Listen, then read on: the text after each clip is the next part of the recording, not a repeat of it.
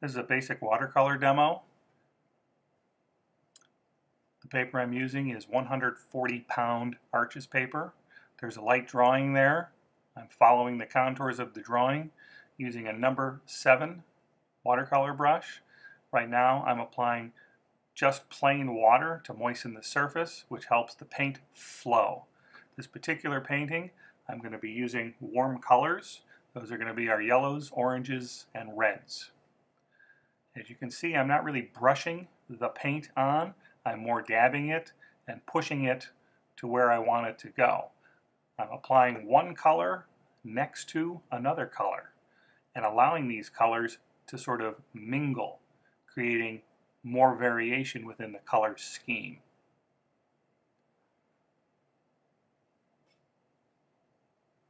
I'm continuing to follow the contours, and as I move from one area to another area, I apply more clear water, and this is a wet into wet technique.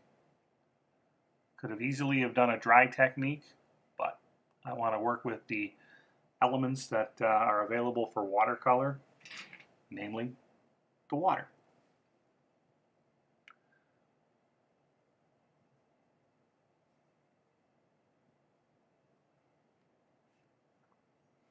As I change from yellow to orange to red, I am creating variety within these shapes.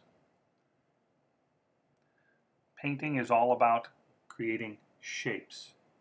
And if you get the shapes right, the likeness will appear. Value is also critical with painting as well. You can change a color, but you can't change a value.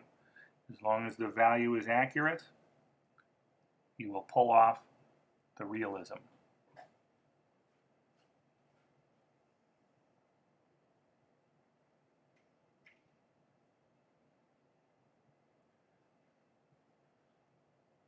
The reference I'm using is off to my right side there. It's Jimi Hendrix.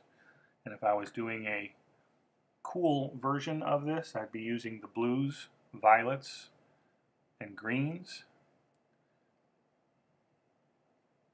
And as I apply the paint, it's often referred to as the phrase.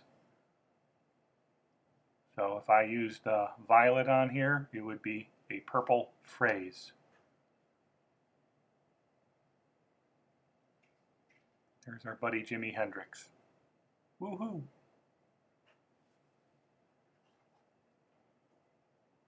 Thank you very much.